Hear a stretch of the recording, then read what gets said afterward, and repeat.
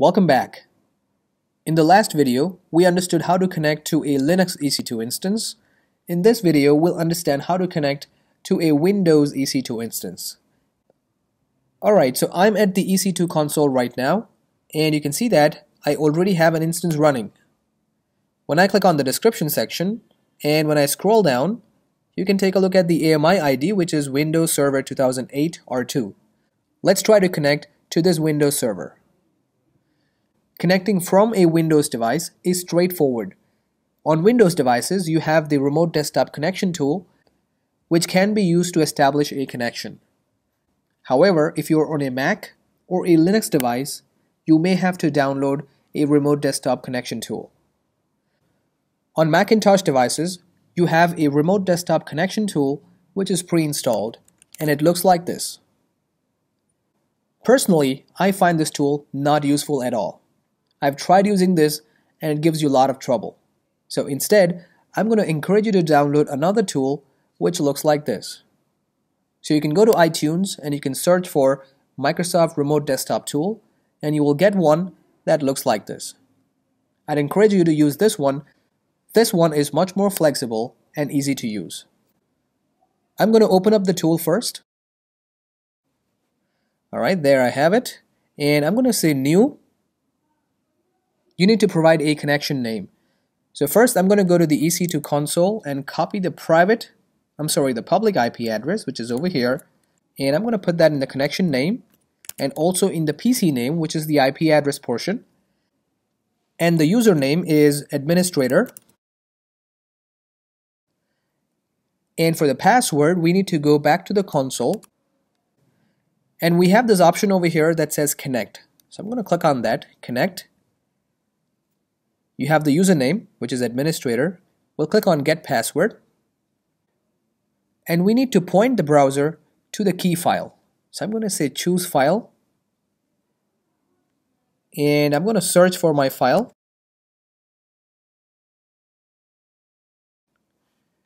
Alright, there you have it. So I'm going to select that and click on open. And I can click on decrypt password to get that password.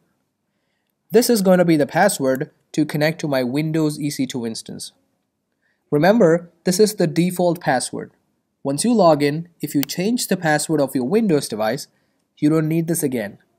You're going to be using the password that you have updated on the Windows instance. Right? So this one is the initial password. You're going to be using this as long as you have not changed your password. Once you change your password, it's always going to be your password to log into the Windows instance. I'm going to copy that, go back to my tool, and put that in the password section over here, and close, and I can say right click and start. Before you do that, make sure that you've allowed Remote Desktop Connection in the security group section. Let's check that first. Back over here, I'm going to close this. So in the security group section, I have a security group which says RDP and HTTP. A quick way to find out if RDP is allowed inbound or not is to click on this hyperlink over here which says View Inbound Rules.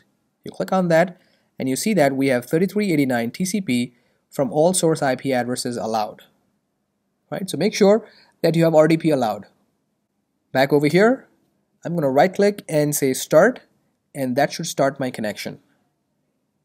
So it says you're connecting to RDP host 34.154.131.160. The certificate could not be verified by a root certificate. This happens because the EC2 instance is presenting a self-signed certificate. So it gives you a warning, do you recognize this certificate? I'm going to say continue, and there we are. We are logged in to the Windows instance. Let's just wait for a second. Alright, so we've logged in. On Windows EC2 instances, you'll have all the information on the top right hand corner. And this, in my opinion, is very handy. You can quickly find out your public IP address, your private IP address, your availability zone, your instance size, your architecture, instance ID, and host name. Right, so that's how you connect to a Windows EC2 instance. Like I said earlier, if you're connecting from Windows devices, it is pretty straightforward. Just open up your Remote Desktop Connection tool, type in the IP address, username and password, and you're ready to get started. In the next video, we're going to look at a very interesting topic which is called as volumes and snapshots.